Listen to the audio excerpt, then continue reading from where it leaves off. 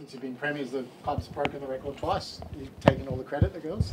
No, we've obviously been building year on year, and being a foundation club, we were always bound to have a fair few members, so it's good to see that we've managed to break the record again, and hopefully with our new season coming up pretty quickly, we'll be able to get some few more members on board. Has it been nice to have a bit of clarity about pre-season and when it starts and all the things that you guys need in an off-season when you had no idea 7 days ago? Yeah, it's been a little bit of a challenging time the last few weeks, just trying to sort everything out with off-season and getting through work, and some girls had holidays booked and everything, and we had no idea what was really going on, but it's good to have that clarity now, and we can lock in and start doing our pre-season. We start, I think, on the 12th or 13th of June now, so we have that date set in place, and the girls are super excited to get back on the track and hopefully go one better and make a grand final again this time around. How much does, when you guys are part-time athletes in not so much ways and you're juggling your jobs and footy, how much does a 90% pay rise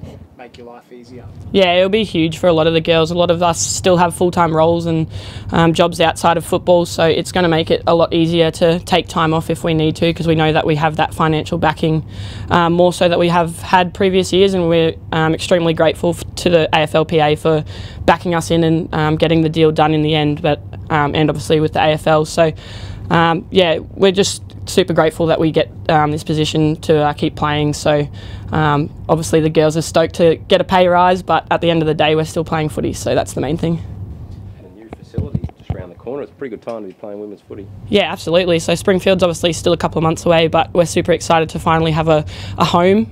We've obviously had 5 or 6 home venues over the first 6 seasons, so it'll be good to have a place that we can call home and obviously share with the boys for a whole week, so we don't have to try and move things around, and obviously, yeah, just be able to go out there and spend time out there and not just have to come in every so often for the club. And yeah, it'll be great for everyone. I'm super excited to obviously have that venue, so hopefully it's coming along nicely.